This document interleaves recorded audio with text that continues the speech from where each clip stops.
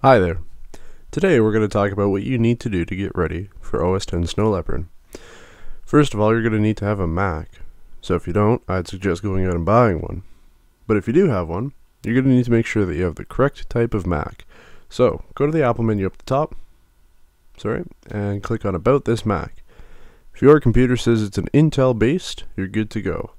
Unfortunately, if you're like the other computer I have, and you're not, your PowerPC protocol, you're in trouble. You're going to have to go out and get a new Mac if you want to use Snow Leopard. Apple recommends that you have at least 5 gigabytes of hard drive space, even though you will be getting 7 gigabytes back from your installation.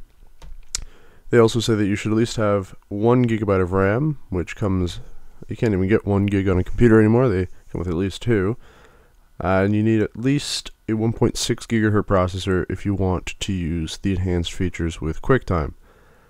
Besides that, there's really not a lot of requirements. Snow Leopard is really just an addition onto the current Leopard, which brings me to what you need to do to get ready for it. You need to have 10.5 installed on your computer already.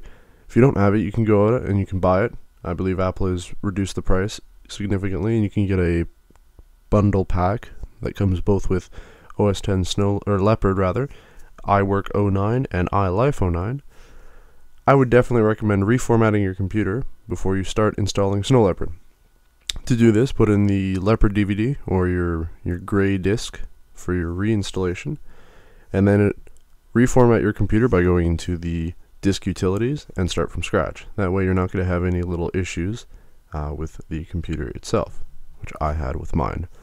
Stay tuned, we're going to be talking about the Finder in the next segment of Getting Started with OS 10 Snow Leopard.